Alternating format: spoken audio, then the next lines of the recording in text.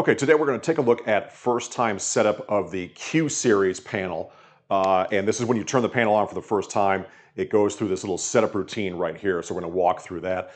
Obviously, the first thing that it wants to know is what language. English is going to be selected by default. Just go ahead and give that a next.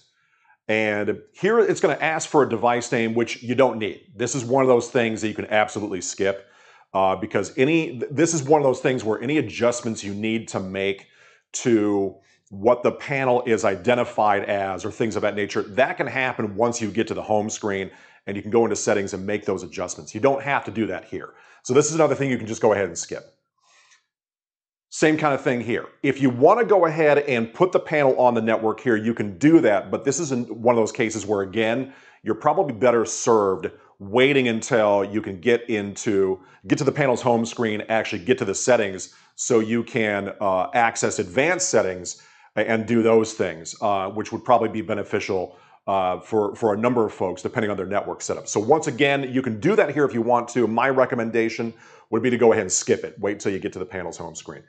Pick whatever theme you want. The Newline theme is the default, but you're welcome to choose whichever theme we have here. We have some colorful ones if you want to go ahead and choose those. But again, something else you can always change in the settings. So I'm just going to go ahead and go next.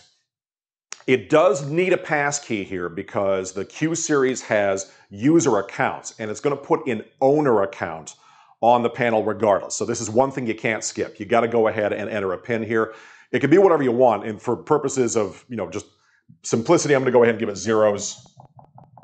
There we go. Give that a next. Okay. Do you really want to do that? Yep, I really want to do that.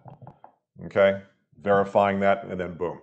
And then, of course, terms and conditions. Just go ahead and give that an accept.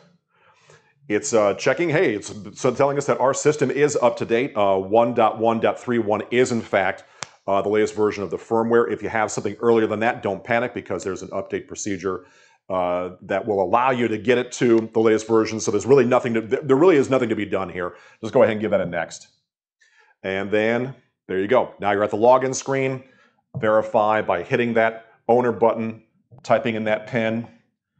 And there we go. Now that we're at the home screen, we can go into panel settings and make all the adjustments. So that's first time setup. It really is a very simple process. There are a couple of steps that you can skip.